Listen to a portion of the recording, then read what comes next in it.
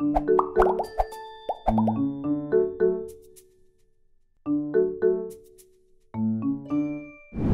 I'm Elaina.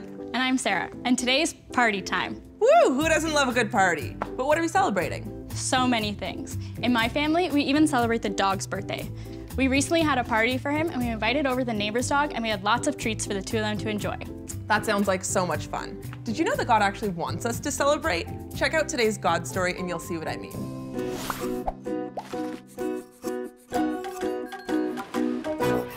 What did one volcano say to the other?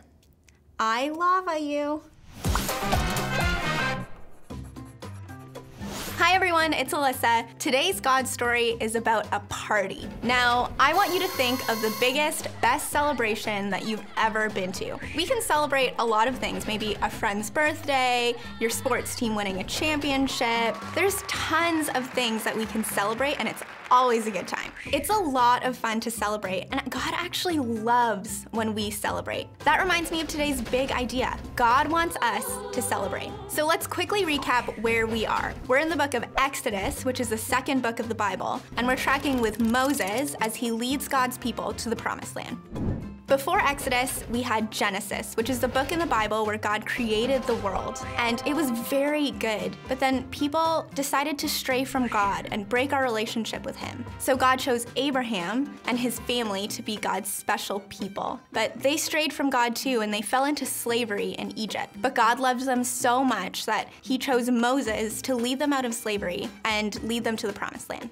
Today's story happens while they're on their way to the Promised Land, and after they receive the 10 Commandments from God the first time. But that first time, they messed up big time, and they worshipped a golden calf that they made instead. Moses was so upset that he ended up smashing the 10 Commandments and breaking them into a million pieces. God decided to give the Israelites a second chance with the 10 Commandments. So he told Moses to chisel out 2 stone tablets and said that he would write the 10 Commandments on these tablets. God told Moses to climb up Mount Sinai with these 2 tablets to meet him at the top of this mountain. He told him to come alone. So Moses did what God had asked. Let's read what happens next from Exodus 34.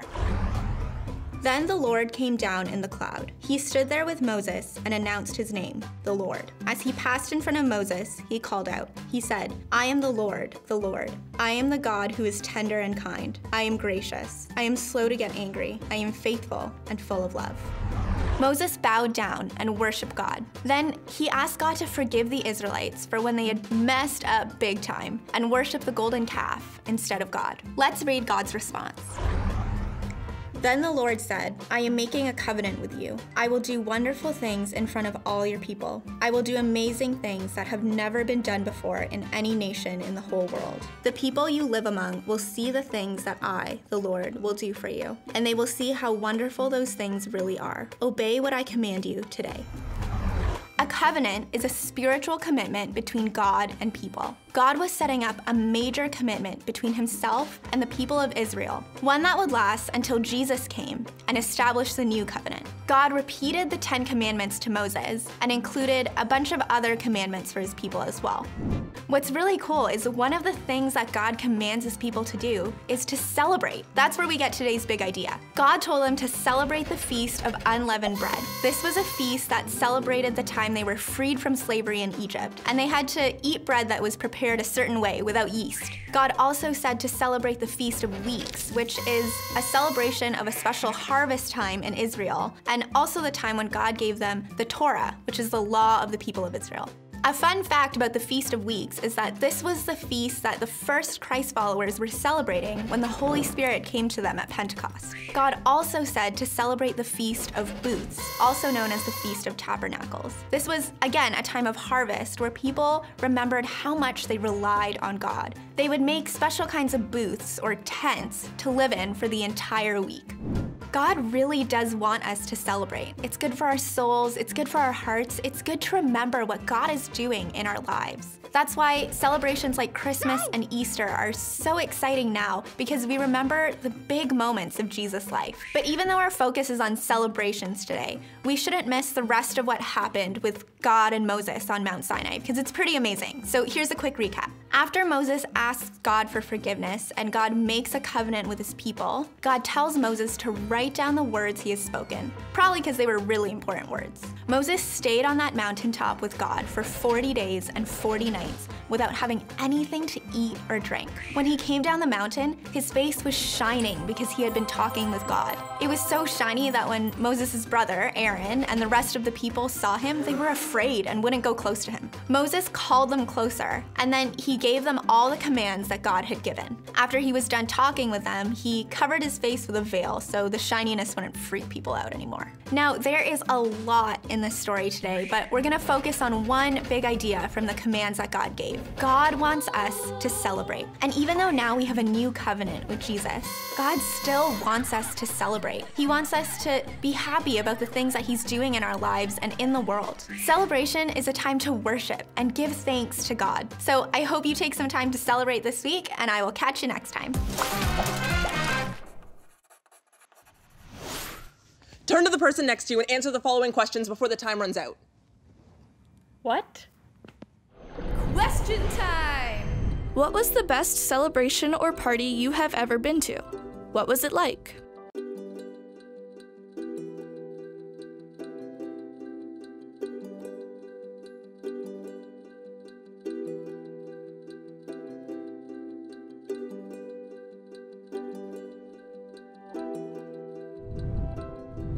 What is a covenant?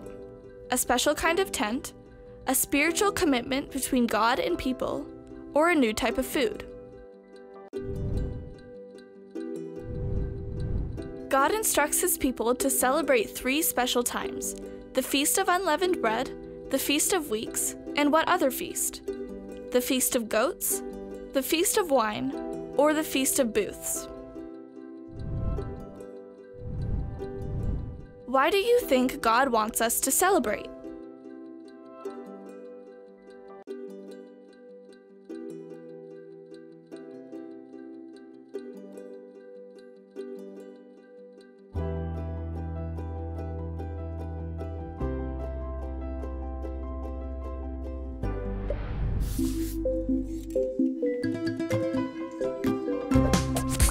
Game time!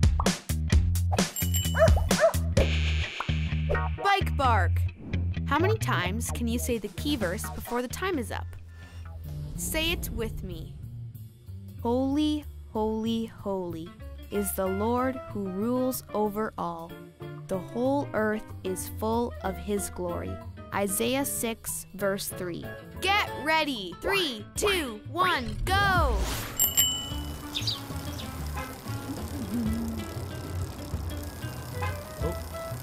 Ooh.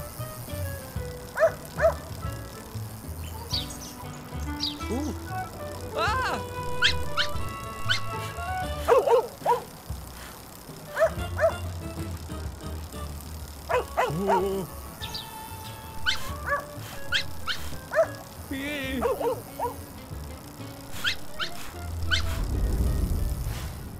God told Moses they should celebrate because he wanted them to remember all that had happened to them. So they celebrated with the Feast of Unleavened Bread, the Feast of Booths, and many more. Yeah, and I like that even though we're part of a new covenant, we as Jesus followers still have tons to celebrate. Absolutely. We can celebrate birthdays, Christmas, getting good grades, but we can even celebrate when we've pushed through a difficult situation. Let's check out Rachel's story. She's an amazing girl and she knows how to party. I'm Rachel. I love music, and I am embracing what it means to be different.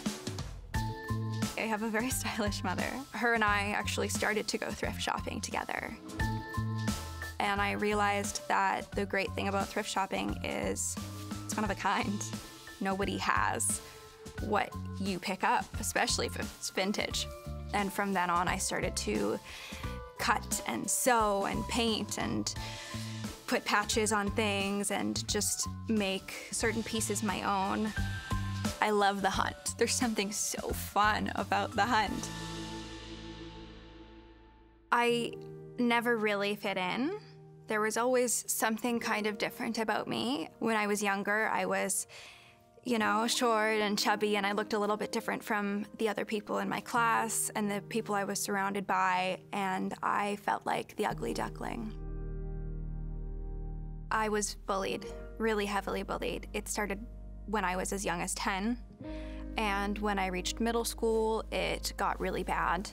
I was cyberbullied so badly that my parents actually had to get the police involved. I went to an arts high school, so every day was a bit of a competition, and me wanting to fit in, I got involved with the cattiest of girls, and I guess they didn't like me. There was this one time when I was in school, I got a phone call from this guy that was very, very popular, and I was so excited, and we had this great phone call, and it was just nice to be listened to and heard. I was getting attention from a cute boy. I thought that was cool. And then I found out that it was a cruel joke. It was awful. It was absolutely awful. I graduated high school and I went to university and I studied jazz voice performance. It was a 4-year program, very intense. So I had graduated from my program. At the time I was in a good relationship, but I was broken. Everything was great, like great, but I was the most broken human being. And then it got to a point where I had a talk with my mom and just broke. I just broke down. And I told her that I needed to get back into church and I needed to start with the worship team. I reached out to Anna, worship pastor.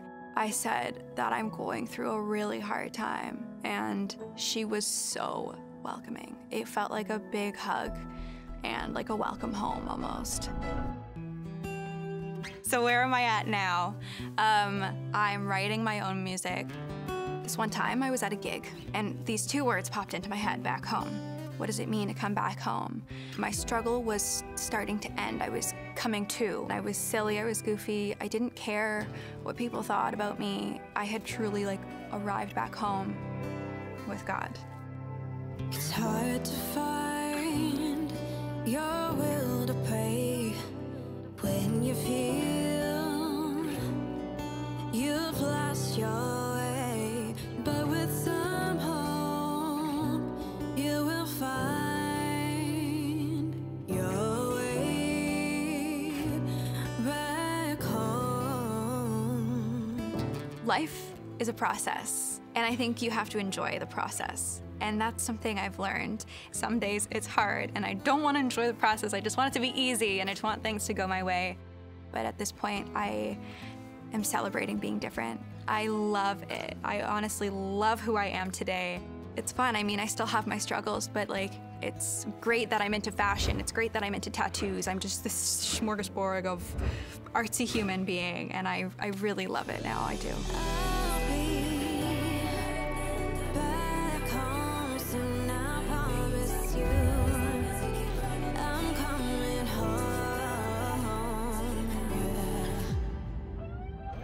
Question time! What in Rachel's story can you relate to?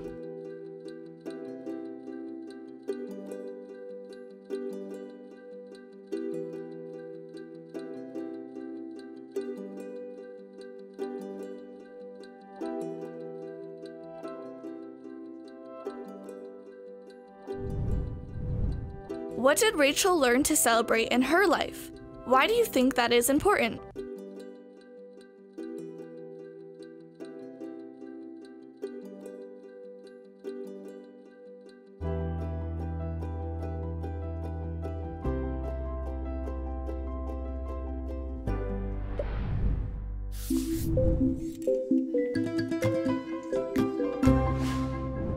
I love all the different aspects of Rachel's life. She went from being bullied because she's different to celebrating being different. Yeah, and as she said, she still has some struggles, but life is a process, and God has clearly helped her figure out who she is in Him. Definitely. Let's look at our lives and celebrate all the good things that we have, from family and friends, our gifts and talents, to, most importantly, the fact that we're children of God. Well, let's break into our small groups so we can see how this can look in our lives.